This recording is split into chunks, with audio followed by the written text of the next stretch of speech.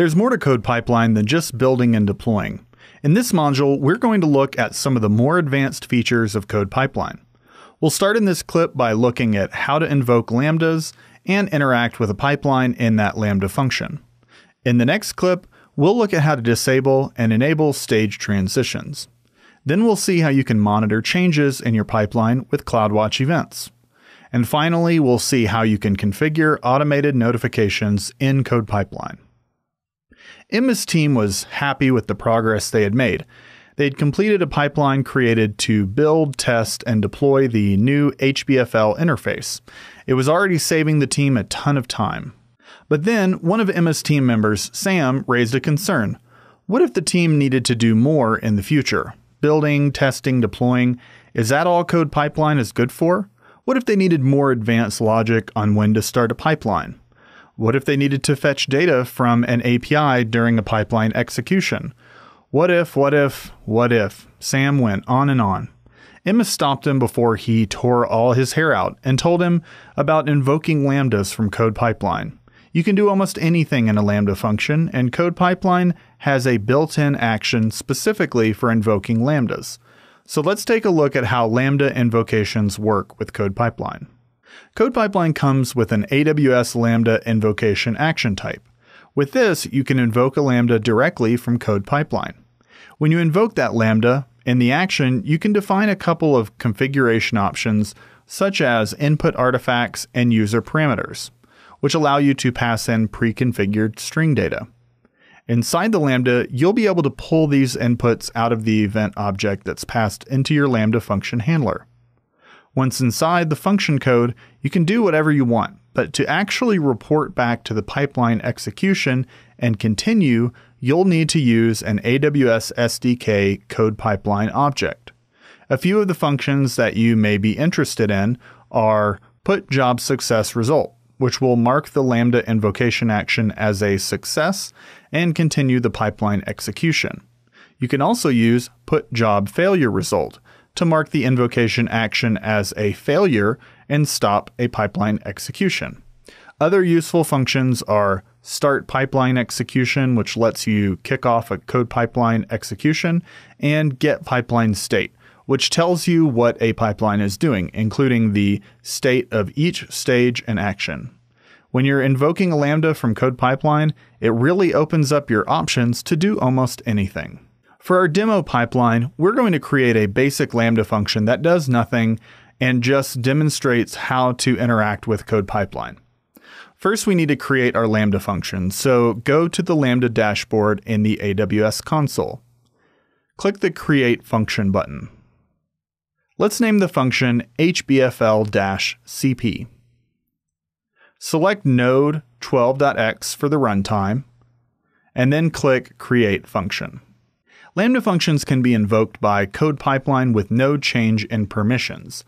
But when Lambda is invoked by a pipeline, an important final step is for the Lambda function to notify the pipeline execution of a success or failure so that it can continue. To do this, the Lambda function does need permissions to access CodePipeline. We'll need to add a policy to the service role used by the Lambda function. Scroll down to the execution role section. There's a link that will take us to that role in the IAM console at the bottom, so click that. Now we just need to attach a policy, so click Attach Policies. In the search input, type CodePipeline. Now, in a production scenario, it would be best to only give this Lambda access to the pipeline it is being invoked from. But for this demo, we'll give it full access. Select AWS CodePipeline Full Access, and then click Attach Policy. Now the Lambda will have permissions to report back to CodePipeline, so go back to the Lambda Function tab. Scroll up to the function code section with the in-browser editor. Now we'll implement the Lambda function. First, we need to change the handler function signature a bit. Remove the async keyword before the function. Then add another argument after event called context. We'll use this context argument to manage the function execution since the AWS SDK uses the callback pattern. Now, when this Lambda is invoked, there's going to be important data on the event object that's passed into the handler. Let's take a look at the structure of what's there. On the event object, there's a CodePipeline.job property with all the information from the current execution that invoked the Lambda function. The properties on that object are the ID, which refers to the current pipeline execution, the account ID, where the pipeline resides, and then any data passed into the Lambda from the action. That data object contains the configuration details about the invocation action in the pipeline, the location in S3 of the input and output artifacts, and artifact session information, including keys and tokens to access the artifacts from S3. Back in our code, first we need to import the AWS SDK. At the top, declare a const with the identifier AWS in all caps. Then assign to it a require function call with the string AWS SDK as its argument. The AWS SDK is included with all Lambdas, so we don't need to install this dependency. Next, inside the handler function, we need to instantiate a new CodePipeline instance. Declare another const variable with the identifier CP.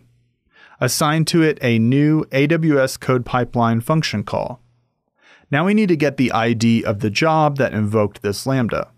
We'll do this so that we can report back to the correct pipeline execution, in case that this Lambda is being called by multiple executions at the same time. Declare a new const with the identifier job ID. Assign to it the value event, then open square brackets and quotes, and enter CodePipeline.job inside the quotes. Then close the quotes and square brackets, and then add .id. This is how you can get this job ID off of the event object. On the next line, we're going to make a function call on the CP object. Call cp.putJobSuccessResult. The first argument will be an object literal. You can give it one property, job ID.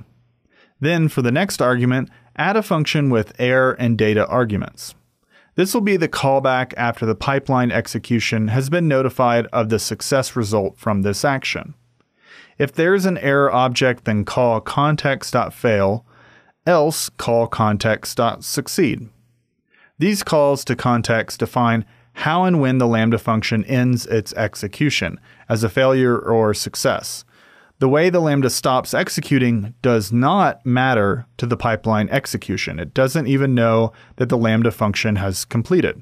Only the job result that is put matters. And that's all we need to do for this Lambda function. Click the Save button in the top right. Now go to the CodePipeline dashboard and select your HBFL pipeline. We're going to add this invocation right before the build action. Click the Edit button, and then on the build stage, click Edit Stage. Now click the Add Action Group button above the build action. For the action name, let's call it Lambda. In the Action Provider dropdown, look for the Invoke group and select AWS Lambda. In the function name input field, select the HBFL-CP function. Now click Done. And then click Done on the stage, and then Save and Save. Now we need to kick off the pipeline again, so click Release Change and then Release. Now you can watch the pipeline and see that it invokes the Lambda function and marks it as a success. If we were to do something more substantial with our Lambda, we could check the result. But for our purposes, a successful result is just what we're looking for.